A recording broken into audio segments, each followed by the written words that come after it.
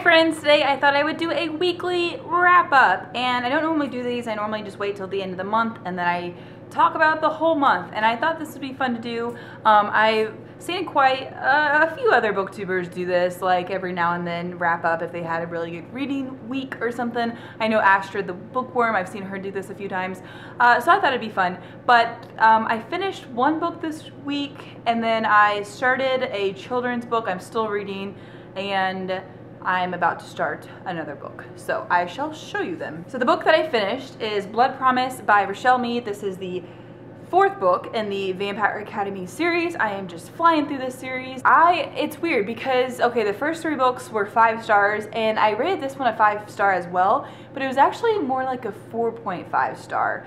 I don't know what it was about it, but it was just different. I felt like it had a different vibe than the first one. It's nice because the main character is really maturing, and you can see that in this book compared to like the first book. But if you look at the first 3 books, I'm not gonna spoil you, don't worry. If you look at the first 3 books though, if you look at like the beginning of the story to the end of the story, something big happened. Characters have changed and things have changed, big things happen in the plot. I feel like in this book, Rose started out like on a mission. I don't know, I felt like nothing happened, really. I mean, things happen, but I feel like if you compare like the beginning to the end, like where did she really go? Like what was achieved, I guess, from this story? Not that this wasn't important, and it's not that it wasn't a good book, because I enjoyed reading it. I'm loving this series. I was kind of, I don't know, I think I'm just still upset by the end of the 3rd book, and I'm just taking it out on this book because the problem still hasn't been fixed. You can tell it's hard to talk about books when you don't want to spoil it because I can't talk about it. So just know that I'm loving this series. If you have not read the series yet, I recommend checking them out. The movie of the first one comes out next month, and yes, I'm loving the series. I'm at that point in the series, if you've read it, you know what point I'm talking about, and you're just angry.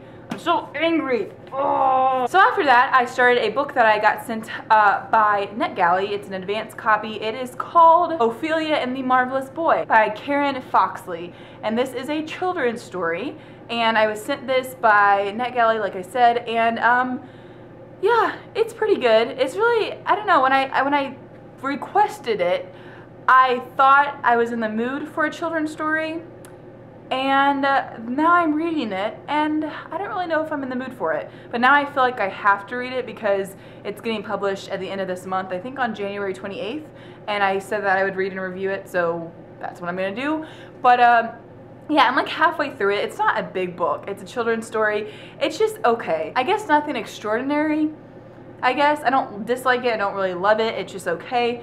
There's just this evil queen that basically needs to be defeated, and no one can defeat her besides this one boy that these wizards chose, and he has this like charm on him, so the wizard can't hurt him, or the evil queen, the Snow Queen, she can't really lay a hand on him, but she ends up capturing him and putting him in this like basically like a prison.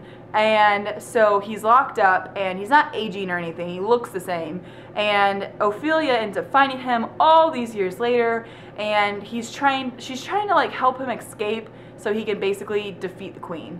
And that's pretty much just what the whole book's about. It's kind of cool because it takes place in a museum. Ophelia keeps like running into these just weird things. Like there'll be a whole room dedicated to clocks, and it's just all clocks.